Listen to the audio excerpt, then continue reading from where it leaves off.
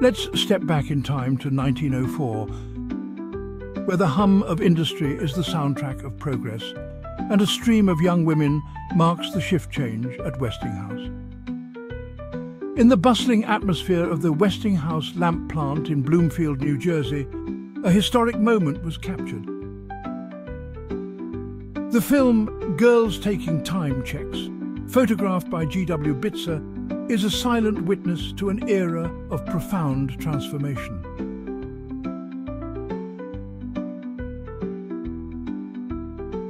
As these women exit the factory, each clutches a time check, a small yet significant token of their labour in an industrial world. Their attire speaks volumes about the era. Modest yet functional dresses, each with a small purse tethered at the waist, a necessity for the working woman of the early 20th century.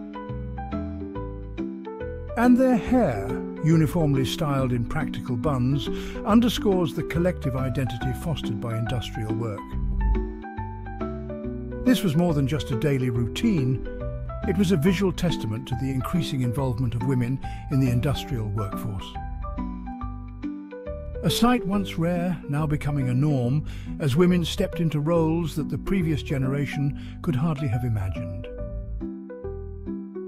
Yet this shift was not without its challenges.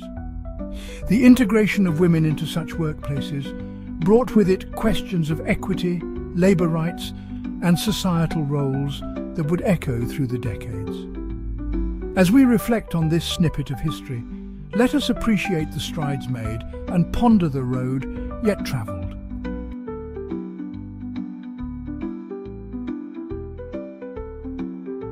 If this glimpse into the past has sparked your curiosity, consider delving deeper into the history that shapes our present. Girls Taking Time Checks is not just a film, it's a portal to understanding the dynamics of a past society, encouraging us to explore and learn.